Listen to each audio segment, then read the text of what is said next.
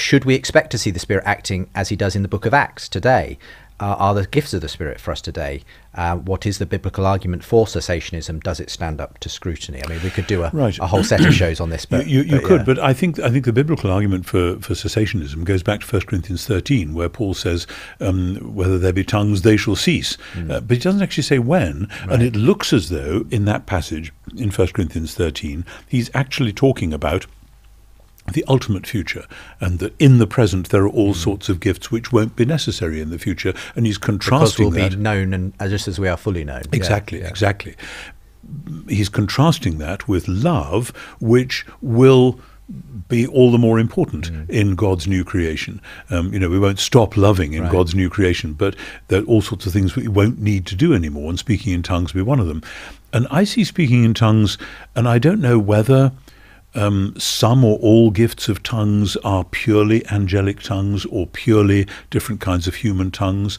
I do know people, I have met people who have found themselves strongly led to speak in tongues on a crowded bus, and somebody comes up to them and says, how come you speak fluent Hindustani or whatever it is? And, I have no doubt that happens. I have no reason to doubt the people who tell me it's happened, just like I have no reason to doubt the people who describe having been very sick in a particular way, and then through prayer, God has remarkably and unexpectedly and inexplicably has healed them.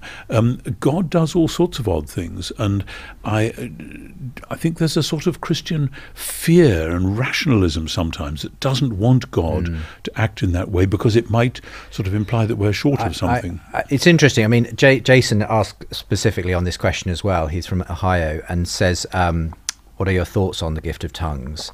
And again mentions those who are cessationists with regards to that, but says, yet there seem to be early church writers that mention their continued demonstration among the Montanists and by Orthodox Christians like Tertullian.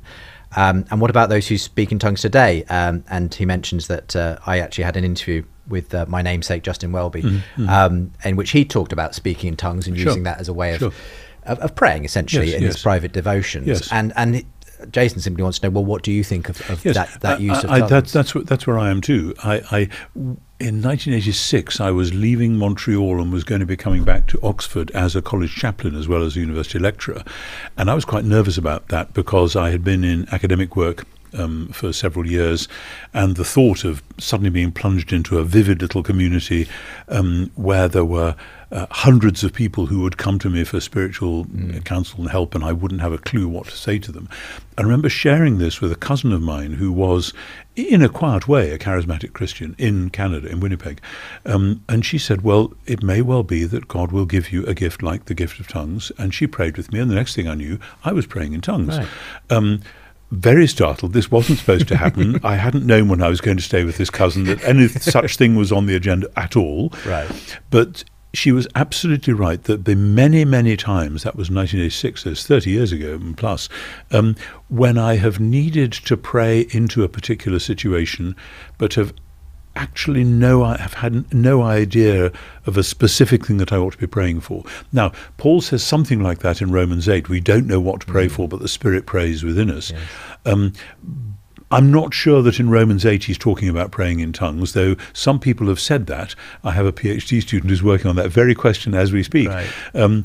But be that as it may, I have found on many, many, many occasions that the use of tongues in private prayer, I've never exercised this gift in public, I have no particular desire to, has enabled me to hold people and situations within the love of God in a way which for some reason seems to be different from just saying, I pray for so-and-so. And I'm just content with that. And for those who haven't had that experience, that doesn't make you a more superior person of prayer to them. Of course not. Of course not. No. And indeed, some of the most prayerful people I know would be in quite other traditions, like, say, the Russian Orthodox or whatever, where they seem to be able, through their traditions, to go into a prayer space which is different again. Right. And fine, hallelujah, they have their problems, we have our problems. I resist any kind of elitism that says, oh, they're the real deal, and the rest of us are just paddling around. So yes, tongues is a great gift. It's not given to everybody, but I find for certain purposes it's really significant. Just to quickly sort of wrap up the cessationist piece as well. I mean, when I've hosted debates on that particular issue, one of the criticisms from the cessationists has been the idea that, well, if prophecy and tongues and so on are for today, then that effectively means we're adding to the canon of what God has said. You're putting them on a par with the words of Scripture. And that can be done, and that sometimes has been done, and that's very, very dangerous. It's rare in my life that people have had words of prophecy which are specifically and sort of dramatically, this is what God is saying to you. There have been rare occasions when that has actually been the case, and Maggie and I have had to say, oh my goodness, this looks as though this is a real word from the Lord. But no, I'm not sort of binding that up with Scripture. I'm saying God is good and God is gracious and God can do that. But of course, at every point, we are trying to be scripturally formed Christians who then discern different words that can be spoken. As we're asked to in Scripture. As we're asked to in Scripture. And it's perfectly possible, very interestingly, in the Acts of the Apostles, when Paul is on his way to Jerusalem, various people are saying to him in the Spirit, don't you dare go to Jerusalem, it's going to be bad news. And Paul says, actually, this is what I have to do. And so he doesn't say that those people were demon-possessed. He says they were speaking in the Spirit, but they told Paul not to go to Jerusalem, and Paul went and did it. So there's something anyway. A little bit different about that kind of revelation as opposed to, as it were, the it is a matter of discernment, and that takes wisdom. It takes often a community, or at least a fellowship of prayer, of people gathering round and praying together, and then a corporate wisdom.